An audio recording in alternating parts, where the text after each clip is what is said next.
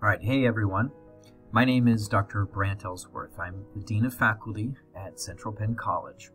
And today I want to talk to you about something that's very important, and that is your voice. As you know, at the end of each term, we conduct something that we call the Student Observation Survey, or the SOS. This is your opportunity to share what's working and what's not working.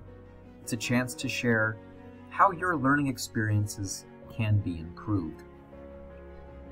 Over the past several years, college-wide participation has hovered around 25%. Not great. Last term, our participation dropped to an all-time low. Only 16% of students completed the survey. And as any student in Professor Hummel's statistics course could tell you, a small sample size makes it tough for us to make meaningful improvements. Your feedback is crucial. So today I want to encourage you to participate. We've made some changes to the survey just this term. We've added questions that ask you to rate your experience in your classes. You know, how well was class time spent? How much did you learn? Was your instructor available to help you? Did your instructor grade at a reasonable time? Did they respond to your emails? Did you like the text? Did you enjoy your assignments? Was the assigned workload manageable?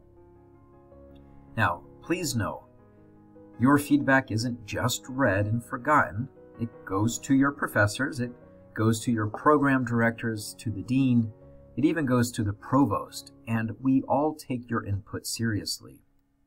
In past terms, for example, student feedback in my class has helped me understand which assignments are useful and which need to be updated, which topics are a hit, and which topics are a miss. Your feedback has helped me become a better instructor, and I value what you have to say, good and bad. We have tough skin. And for program directors, your insights help us make decisions about staffing and helps us to ensure that you have the right resources in place to support you. Now, remember, your submission is 100% anonymous, and it's only shared with the faculty and program directors after the term has ended. When you complete the survey, you're not just helping yourself. Remember, you're also helping your classmates and future students as well. So please, take a few minutes to complete the Student Observation Survey for each of your courses. Your feedback is valuable, and I'm looking forward to it.